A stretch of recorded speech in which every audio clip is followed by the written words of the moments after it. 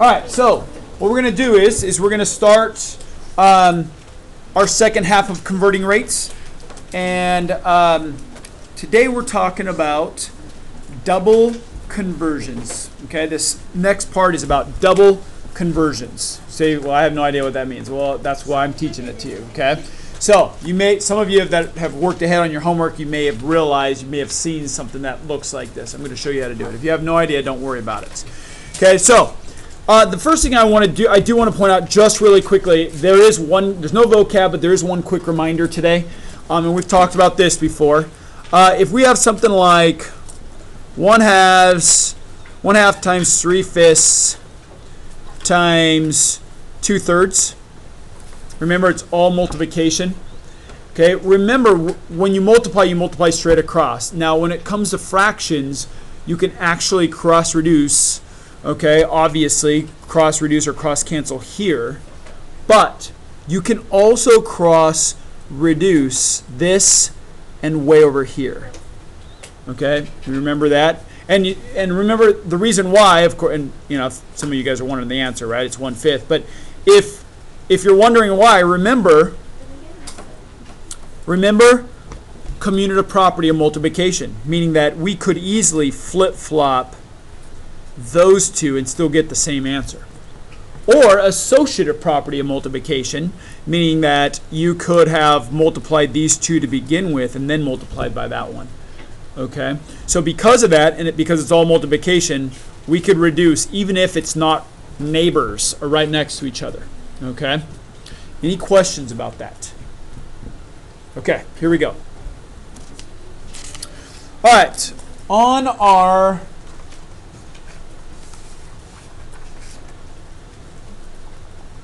okay, so for our examples, okay, let's go ahead and on our examples, let's take a look on your homework. Let's take a look at problem number 2.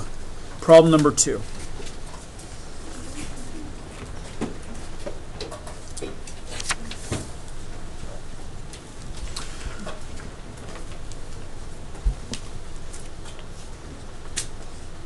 All right, so here we go. We're going to write the steps all over again, okay? But there is going to be, I want you to see the difference as we're writing the steps. So here's step 1. Remember, step 1, we're going to write the given unit rate. In this case, it's 25 miles per hour, so over 1 hour. We write it as a fraction. Now, remember, step 2. Step 2 was, ask yourself, what's the difference between that unit rate and this unit rate? What's the difference, guys? Yeah, miles to feet. And hours to seconds. That's what it means by double conversion. All right? We have two things changing now. All right? So you do have to track those. So, I mean, it may even help for you to write them down. All right? Kind of like we did. Miles to feet and hours to seconds, because if sometimes when you write it down, you won't lose track of the unit ratios that you need to find in the back of your book. Okay, so here's what we're going to do. We're going to go ahead and remember we're keeping cross canceling in mind. Let's focus one at a time. One, not two. Don't get overwhelmed. Just one. So we're just doing exactly what we did before. Let's focus in on the miles and the feet. Okay, how many? Does anyone know how many feet in a mile? 5,280. You're right. So here we go. 5,280 feet in 1 mile.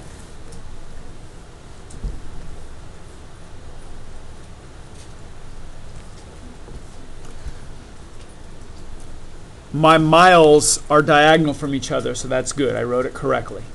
Okay? Now here's what I want you to do. Go up to step 2, put a little star next to it, and put a little ×2 next to it, because when it's double conversion, we're going to do the same thing all over again right here. I'll put a little arrow right here too. Our next rate, our next conversion is hours to seconds. We just did a problem like that, right? How many seconds in an hour? 3,600 seconds in 1 hour. Now, remember what I just talked about when it came to fractions and cross-reducing and jumping one, right? Like I said right here, 2, I can do those 2. Well, that means that hours and seconds, look at this. Hours or seconds are not in there, but it is over here. I'm going to put my 1 hour on top where it allows me to cross-reduce or cross-cancel over 3,600 seconds.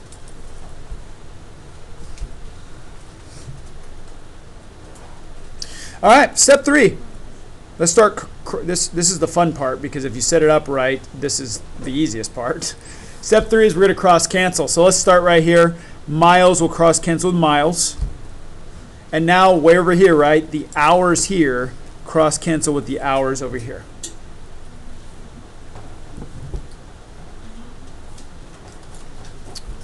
Step 4, let's go ahead and compute. So take a look at your units first. On the top, feet are left.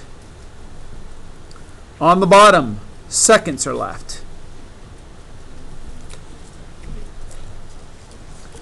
And now I go ahead and say, okay, well, on the top, 25 times 5,280. Isn't it about now that you're glad we can use calculators? 132,000 feet. And then on the bottom, this is easy, right? 1 times 1 times 3,600. 3,600 is on the bottom. Now I'm obviously running out of room, and there's a decent chance you are too.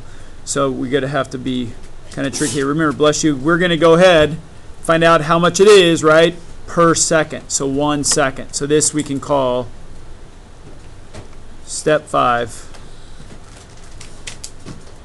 So to get from 3,600 to 1, we divide by 3,600. So now we need to divide 132,000 by 3,600 equals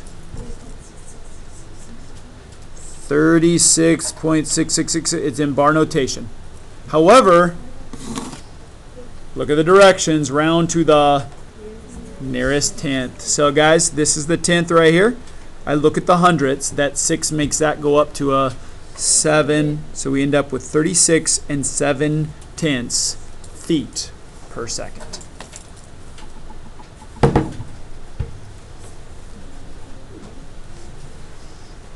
Double conversion.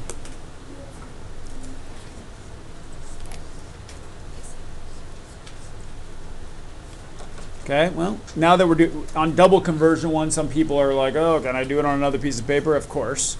Make sure you show all your work. And you really do not, for sake of keeping it organized and not losing yourself in your problem, this really is a big no-no right here. You want to try to keep it all in one straight line. So that's probably why you might want to use a separate piece of paper. Because with double conversion and one where you're going to reduce to a unit rate, it's going to be a nice long piece of work there. All right. You can do it on the back if you like. It's up to you. Okay. Any questions? Okay, here's the problem I want you to try. Problem number 5. Problem number 5. Okay, go.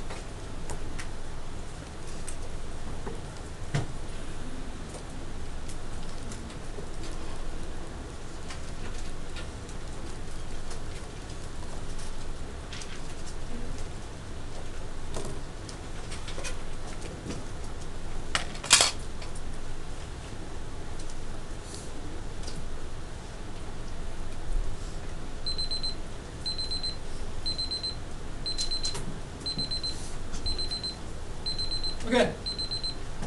How many of you need more time? Okay. Those of you that are done, I mean, that we've seen it all. So at this point, so you can should be able to handle anything on that paper. So you continue working on your homework.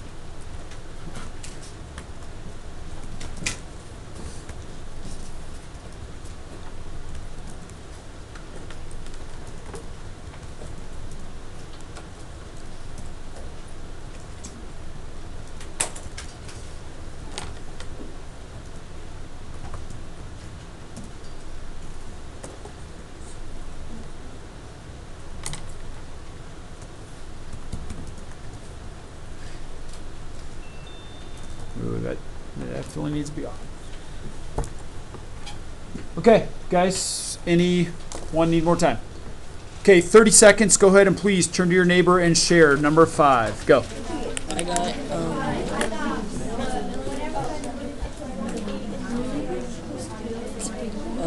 1,800,000.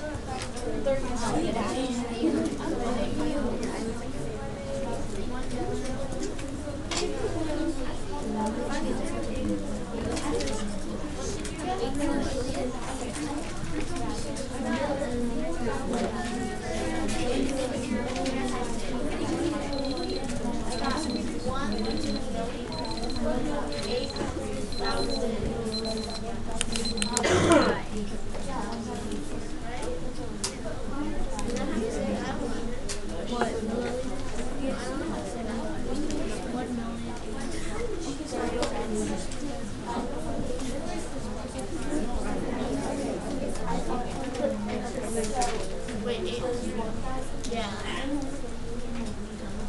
It's like 18 with 5 zeros behind it. 1,800,000.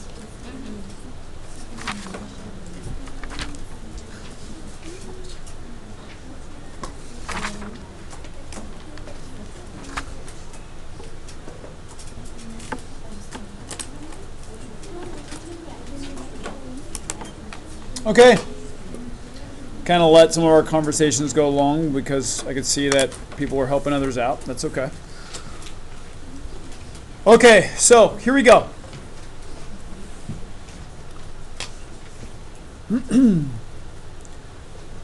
Very first thing, I'm just walking right through the same steps over and over again. So here we go. Step 1 is I'm going to write down what we have as a unit rate in fraction form. So we have 5/10 or half of a liter per second. So for 1 second. Okay? Now I ask myself, what are we going to? Well, I am going from liters to milliliters, and I'm going from seconds to hours. So there's our two pieces of information that we're going to write our 2 unit ratios based off of those 2 things. Okay, so here we go. Doing one, not trying to feel overwhelmed. I'm doing one at a time. I'm going to multiply. I'll just do this one first since that was the first one I said. Liters and milliliters. Okay, how many milliliters are in a liter? 1,000. So I'm going to go ahead and put 1,000 milliliters over 1 liter. Not hard. Okay, I just put it just like that. Here we go. I'm going to do it all over again, but this time I'm doing it with seconds and hours, and we've done this like the last 2 or 3 problems. We know that there's 3,600 seconds in 1 hour. So I'm going to go ahead and put since seconds are on the bottom, I'm going to put them on the top. Again, if you mess up, just erase it and rewrite it, flip-flop them, okay? But 3,600 seconds in 1 hour. There's my other unit ratio. And now, I'm going to cross cancel. So seconds here and seconds there are gone. And liters here and liters here are gone. So I say, okay, well, what's left in units? Well, milliliters are on top. Hours are on the bottom. If you're ever wondering if you did that part right, just check it with your answer. It should match up. Milliliters in an hour. Now, from here, I multiply straight across on the bottom, and I like this. 1 times 1 times 1 is 1, meaning there's not going to be any reducing happening. On the top is 0.5 times 1,000 times 3,600 equals, and I end up with 1, 2, 3, 4, 5 zeros, right? 1, 2, 3, 4, 5 zeros, an 18 in front of it. If I go from the right to the left and put a line after, or a comma, I should say, after every 3 place values, every 3 digits, I get 1,800,000 milliliters per hour. And that is our answer.